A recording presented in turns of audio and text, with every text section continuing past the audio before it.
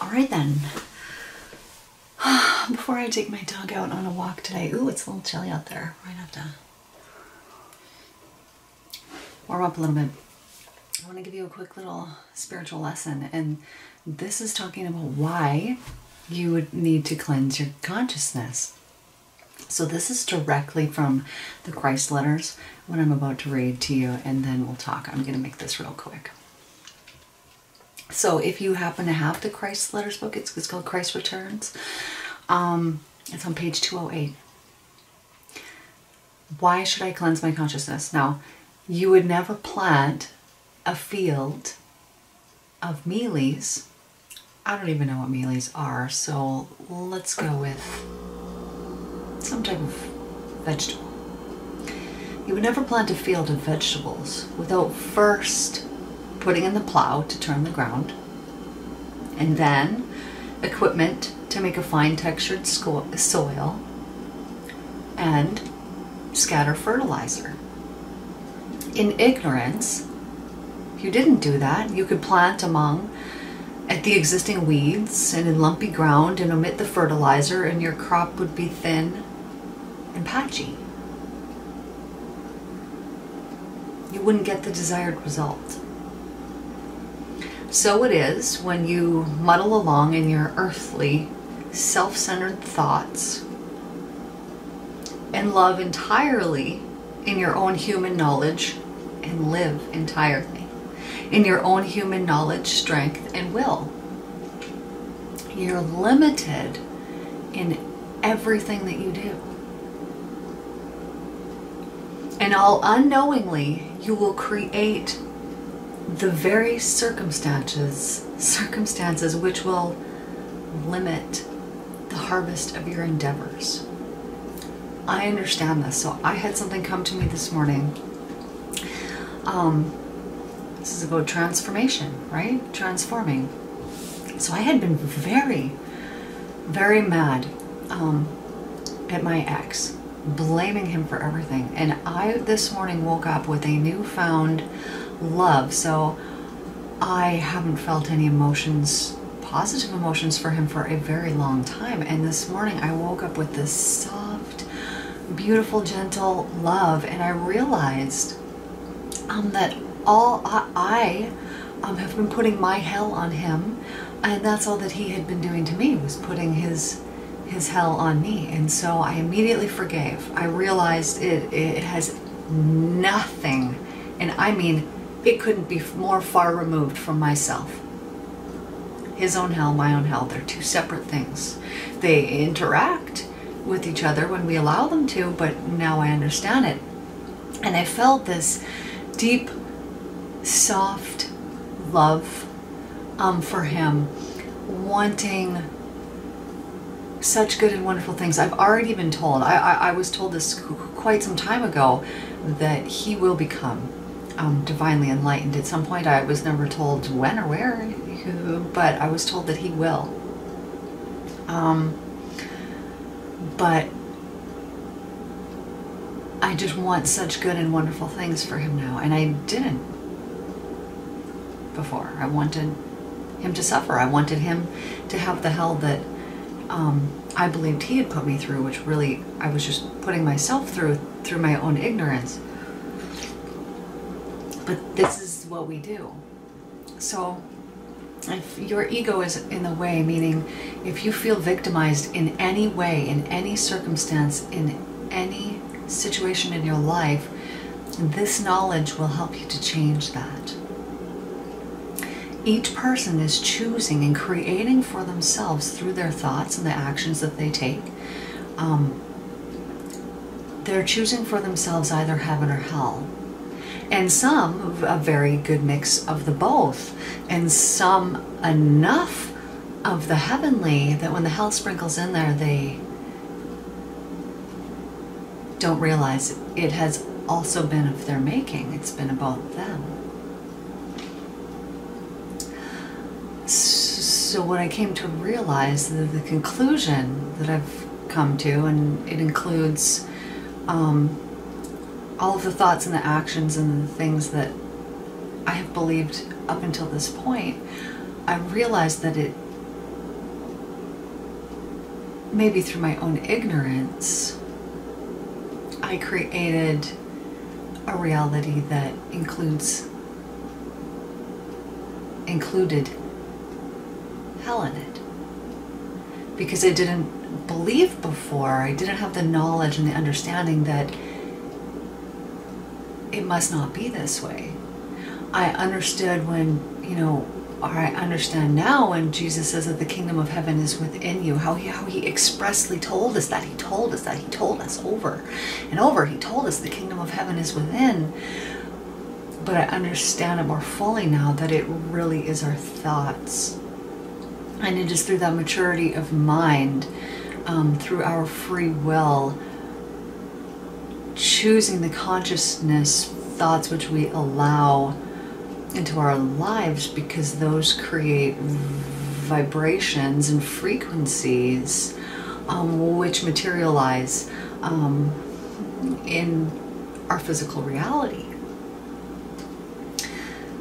And so through this process of transformation, which this has been absolutely wonderful, and I'm so thankful for all of the supportive people in my life, for my dad who just supports me and lets me come up here whenever I want. For my mom, who is driving my youngest daughter back and forth to teach swimming lessons 4 times a day, back and forth to the pool down in Missouri, to my children who just love and understand me, and they know that I like to be alone, and they don't ever complain about it, even though I'm sure, like, when my mom left, I wished that she was always around. But thank you to them, and thank you to my ex, who I do love dearly, not in a sense that I would want to be together with him ever again, but in a deep, compassionate, truly understanding way, with real forgiveness, and understanding and acceptance, and forgiveness of myself for my own ignorance to the fact that it wasn't personal. It was and I'm just so thankful for all of the supportive people in my life that allow me to be in a place like this, to have a retreat. If you have never given yourself this gift of retreat,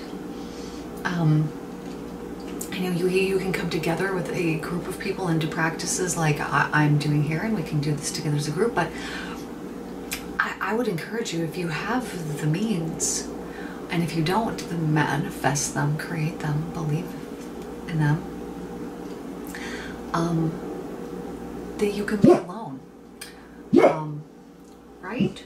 There's nobody here, dude. I don't think. Hamish, it's okay, but bring a dog. Because then you're not alone, and you have some protection, and that makes you feel really good. Maybe you could rent a dog if you don't have one. Is that a thing?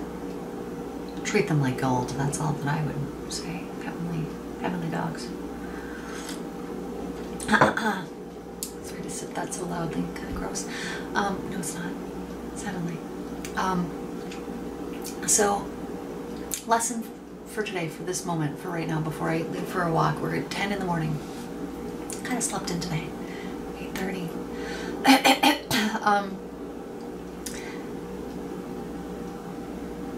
Why you need to cleanse your consciousness. We learned about that. So make a list. Go through, what do I need to cleanse myself of? I do have an assessment on my website that goes through some of the emotions. I'll make another one, another list that you can look on, to kind of give you some ideas, or look in the Christ letters. Is there jealousy? Is there hate? Is there revenge? Is there inner turmoil? What are these things? Anger, sadness, disappointment, frustration, victimization? What are these things that you have that are keeping you separate from the divine? So imagine this. Okay, this is your soul on the inside of here. Now, in this hand, this is your ego. This is the I want, I don't want. It's the rejections and the acceptance. It's all of it. Now, on this side,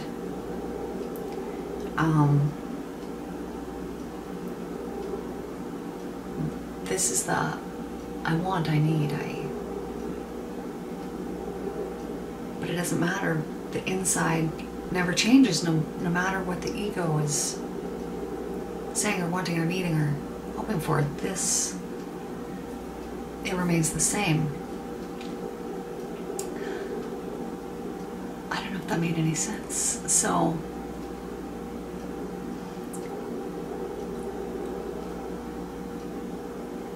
when you take all these things like hateful, revenge, all of these things that aren't this, because none of them are this. This is just magnificent love. When you take all these things that aren't this, then you're left with this. And then you have a pure connection with the divine. It's there. It's just flowing. It's all the time. What do I need? Whatever the divine wants for me. And it's going to be what is best. It's going to be better than what you could ever dream up. Because you put limits on things when you want and when you wish for things. But the divine has no limits. Look around. Do you see limits on the beauty that exists in the world? There's not. There's none. There aren't any. Who could think to grow such a beautiful flower and make its petals so unique and give it its own beautiful, sweet, unique fragrance that's unique to it, and give it its own beautiful color or colors and its own feel and its own texture and its own purpose? You know, maybe that flower is a healing flower. Maybe it keeps bugs away. There's so many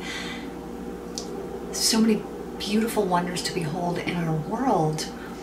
And when you're on retreat, you can get in touch and you can enjoy those things and you can get back, because when you're living in the concrete jungle, which of course there's nothing wrong with that if it's heavenly.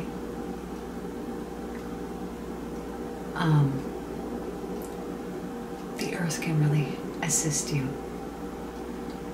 in connecting with the divine. So,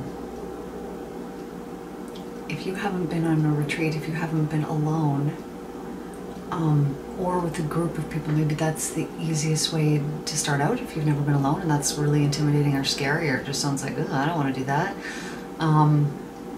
Maybe that's a good way to start is in a group of people who are seeking the same thing. You know, when they say where two or more of us come together, there I'm with them, and it's so true. I used to do, well, I have done with my one friend, Wendy. I've told you about her before. Me and her would do healings together. We would do hypnotherapy together, but she would do part, I would do part. We would kind of take over where the other one left off.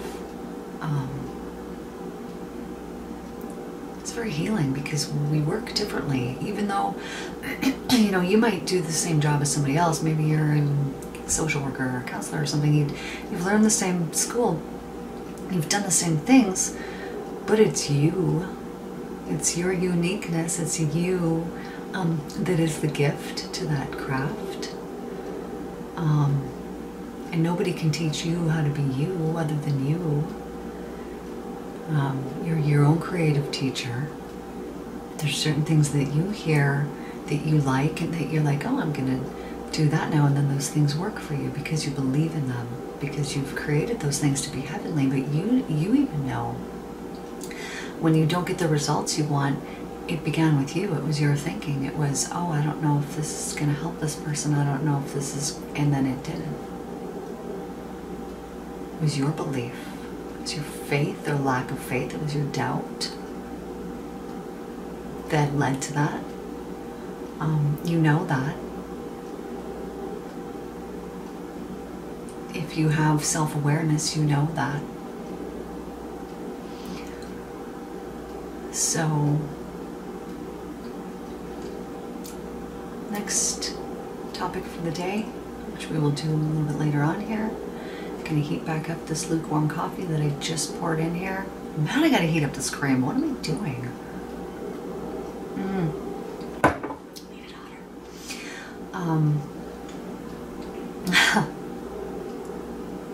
Oh man, it's delicious though. Doesn't even matter. Okay, so what I was saying here before was, so I'm going to wrap this up. We're going to talk about faith and doubt later today. If you have a list of things that you need to work on, actually write that list out. Or you can go to my site. Maybe you can print, I don't know that you can print that off.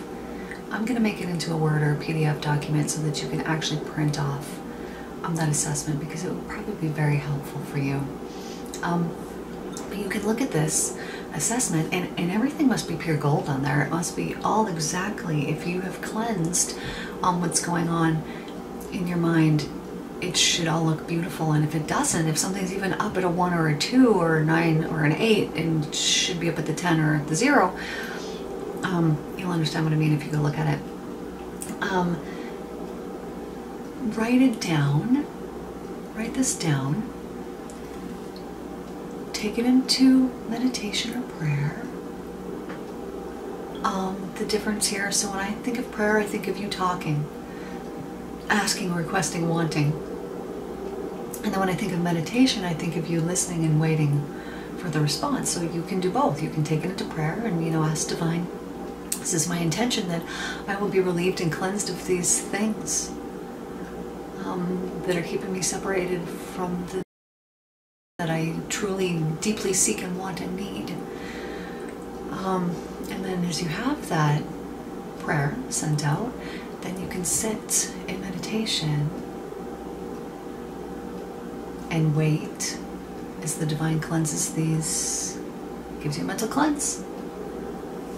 Cleanses these things away from your consciousness so that you can be closer. And you will see, as you do this, as you set your intention, just to connect with the Divine day after day, as you do this, as you keep doing this, you'll see the changes begin to happen. Like even for myself, how I went to sleep and now I woke up and I feel very different than I did yesterday. That and I've been working through the anger and the resentment and all of those things with my ex this whole time, and I thought that I was there, but I really truly see now, because I hadn't felt that feeling of love for them. I had been rejecting it, resisting it. I had turned it off when I had found out the things that, and it had been off. And so all that was left was negative emotions. There was no love there that I could feel, which obviously there was, but I couldn't feel it. And I had turned it off, to protect myself. But because those other emotions and my ego felt safer, right? If I felt that softness of love, that would have really changed things. And I feel as though, it might have hurt me even more deeply, but I realize now with the understanding and the knowledge that I have, which is why it came to me exactly when it did, because it came hand in hand with realizing that people are choosing to live in heaven or they're choosing to live in hell, and that has nothing to do with you. And so when I realized that softness of love was safe to come back and to return to me, so that I could, have my thoughts and my actions and my feelings aligned in a heavenly and loving and accepting and caring way, which, that knowledge is what needs to be accessible, so that you can truly connect with the Divine in a heavenly way. Because when we live in heaven on earth, everyone that we live with here, they're in our heaven as well. And so we have to accept them into our earthly heaven in a true and deep and heavenly, there's no other way to put it, having the knowledge that it's us that's creating the visible manifestations in our reality, in our life in front of us. So anyways, that's my message I don't know how long this was. I was hoping for it to be nice and quick, but you know me, coffee's cold by now. Not that that takes that long, but it's still warm-ish. Anyways, I love you all. I'm not even gonna say it because I don't even know if I will. But I will definitely at some point, not right now, I will return here today and I will get you out another meaningful message from my heart and my lips and my words. The words that I'm speaking to you. The truth. And I love you all. If you're here, if you have found me, then you were meant to find me, just as I was meant to find you. I requested you to find me, and you have. So, thank you for being here. And I will chat with you all. I'll speak some more words to you today, very soon.